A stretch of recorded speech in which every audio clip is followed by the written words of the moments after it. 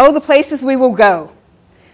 In essence, I want to talk to you about where robotics can take us as far as education goes of our young people.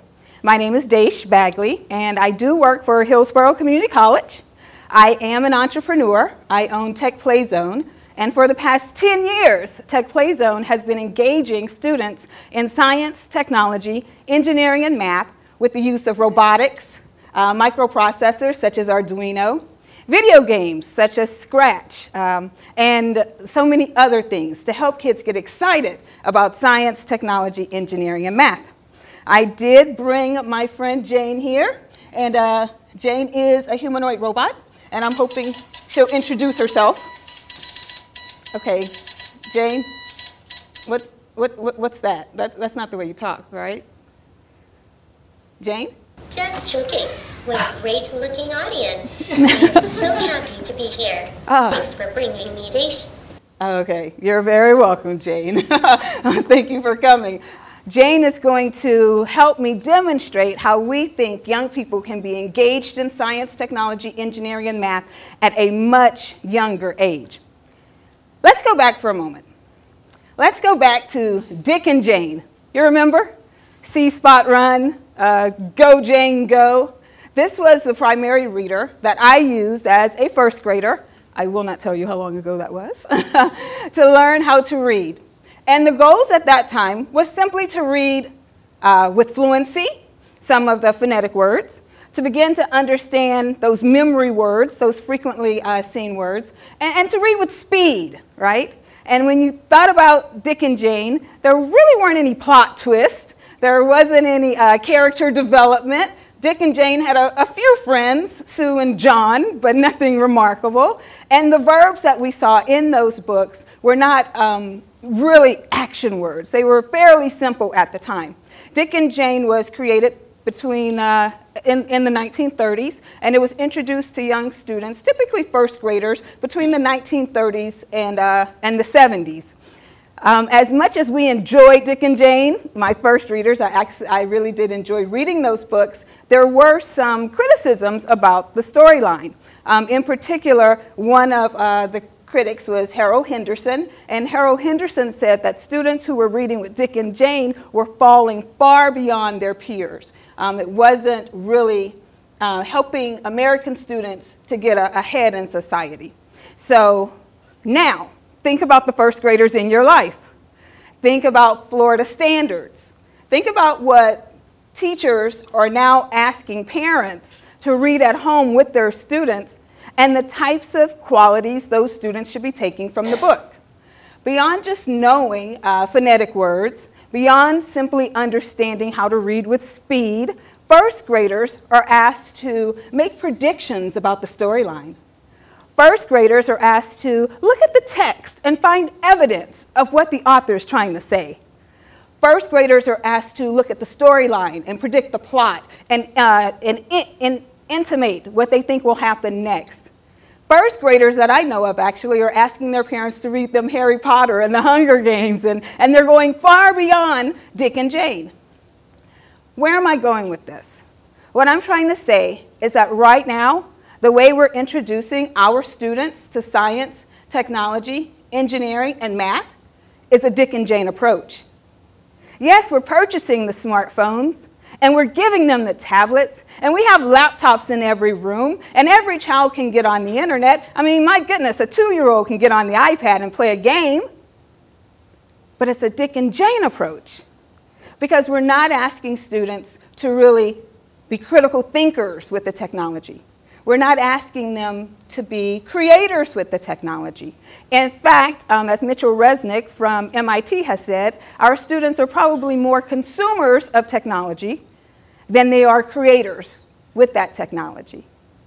So what I would like to say, and what I propose, is that we really take a hard look at robots such as these, or Lego Mindstorms, or Arduino microprocessors, or 3D printers. I don't care what the technology is. What I'm saying is that instead of putting those things simply in maker spaces, let's plop them smack dab in the middle of the classroom, train our educators on how to use them, and then introduce them to students at a much younger age.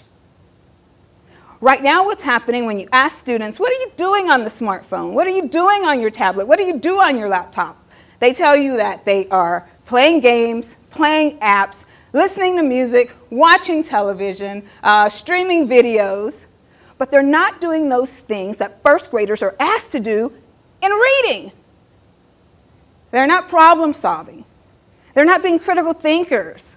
They're not analyzing problems and coming up with innovative solutions. And as much as I agree with the video that we saw about how games can be useful for learning and developing, I dare say that in a classroom where students are taught methods for problem solving and engineering and computer science, the level can be so much higher. So that's our news for today. A recent study was done by Common Sense, and Common Sense did a study of children's media usage from 2011, and then they did the same study in 2013. And as you can see on the screen, there are some increases in the usage of media by students. And I'm happy about that. I'm not saying that we should take away their media. By all means, we want tech-savvy students. What I'm saying is that in the classroom, students can be really educated about how to use technology to get them interested and engaged and confident in science, technology, engineering, and math. So here we come. Here's our robot. We call her Jane affectionately, but she came from the corporation as Now. She's going to stand up. Nice. Thank you, Jane. And so what I think we should do is start to talk to students about the different sensors that are involved with Jane. What I'm hoping... Excuse me, Desh. May I interrupt? Okay. Yes, Jane? Yes? Perhaps it would be better if I told the audience all about me. Okay. Well, if that's what you want to do, would it be okay if Jane talked to you guys about herself? Okay. Go for it, Jane. Hello, my name is Now. I'm a humanoid robot, imagined and designed by Deshjuana Robotics. I come with my own software and I'm fully programmable. I'm autonomous, and I can connect to the internet through a Wi-Fi. I can recognize your face, answer your questions, play music, grab objects, and even play soccer like a pro. I've more than 7,000 brothers and sisters in use, all around the world, in universities and research laboratories. Do you want more technical details? Yes. All right. Counting every articulation in my body, I have 25 degrees of freedom. The sonars located on my torso allow me to detect obstacles that I might encounter. My 2 cameras give me an enlarged field of vision. Thanks to them, I can look right in front of me.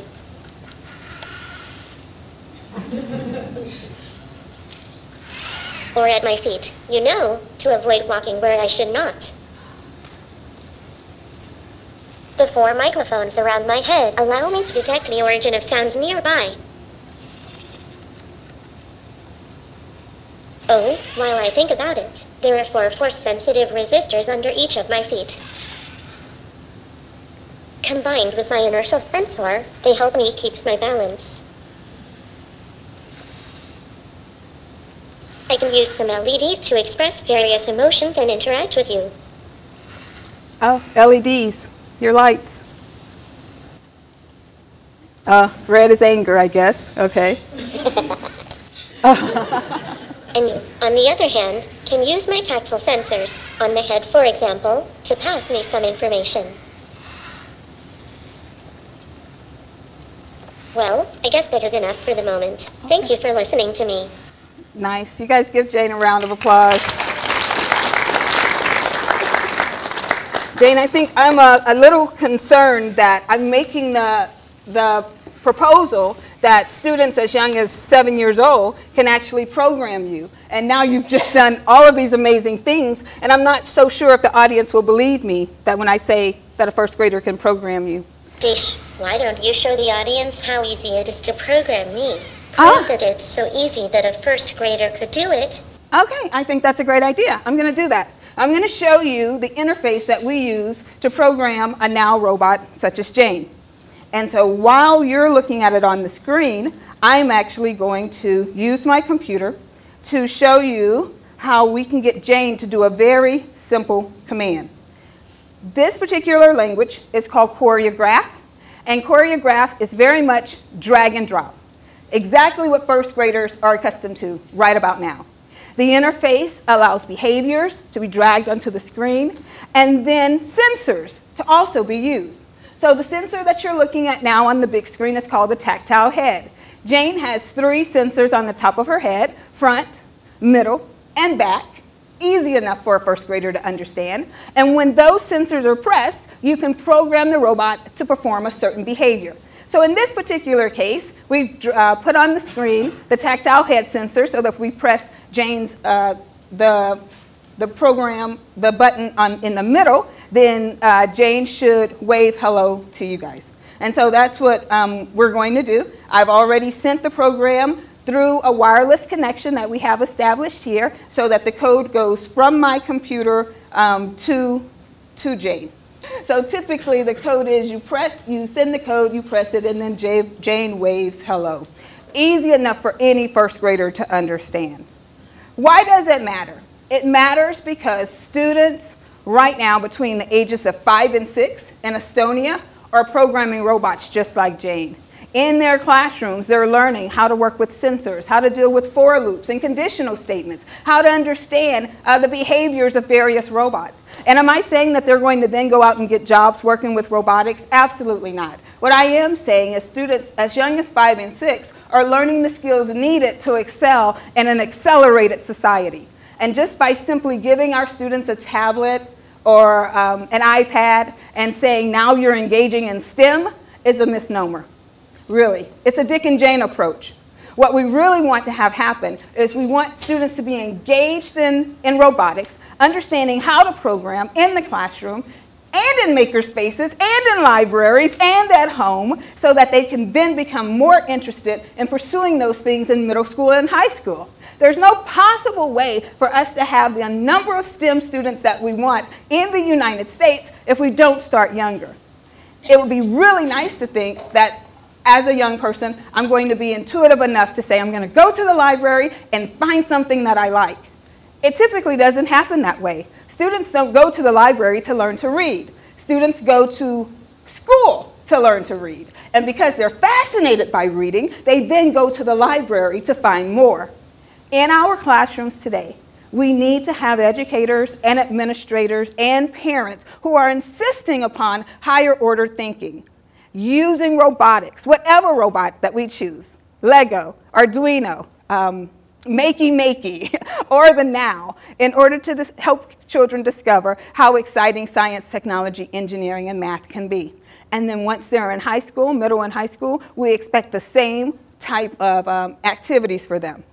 And I'm going to go so far as to say undergraduate school. There's no point in me encouraging all of these young people to go off and choose STEM majors only to have them enter an undergraduate classroom where some professor is seeking to weed them out by giving them complex topics that they can't understand.